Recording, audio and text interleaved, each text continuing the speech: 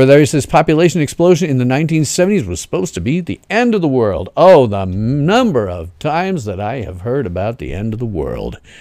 Yeah, you know, if you go back in science fiction, you see it. You see it all the way back to 100 years ago.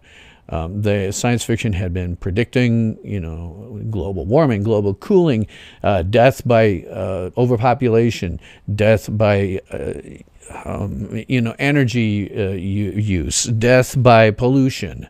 You know, the entire concept of the modern environmentalist started out as a much smaller movement in the 1970s.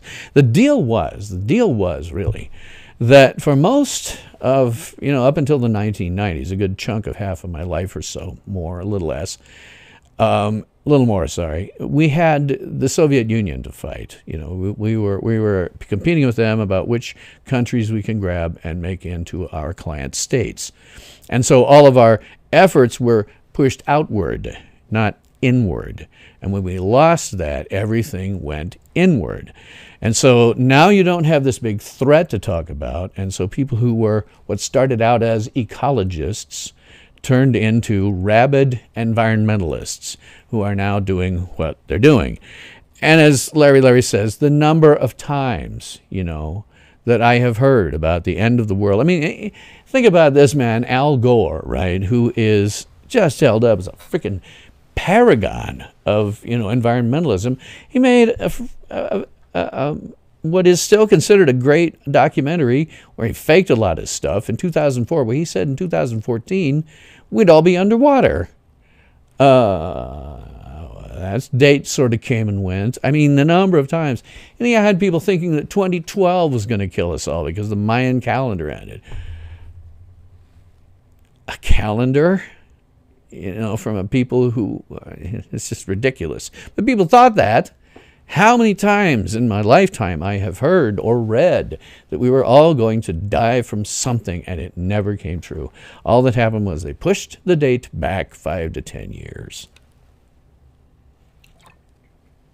Larry says Star Trek, the original series, had an episode with an overpopulated planet. Yes, they did.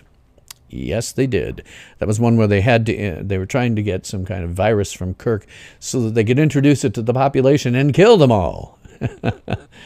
You know, population isn't that much of a problem because of the modern science behind agriculture. It allows the people in my part of the country to literally feed the world. And it's only getting better. It's only getting better and better. And we do, in fact, see now some population dips. Yes, Laura Marshall says, to be fair, it was a big, scary calendar, talking about the calendar for the Mayans. You know, it's just a number. It's just a number. That's all it meant. And anybody who went on about the Mayans just didn't know what they were talking about. The Mayans were an interesting people from a historical standpoint, and that's really about all you can say. Ultimate power in this world has always been one simple thing: the control and manipulation of minds.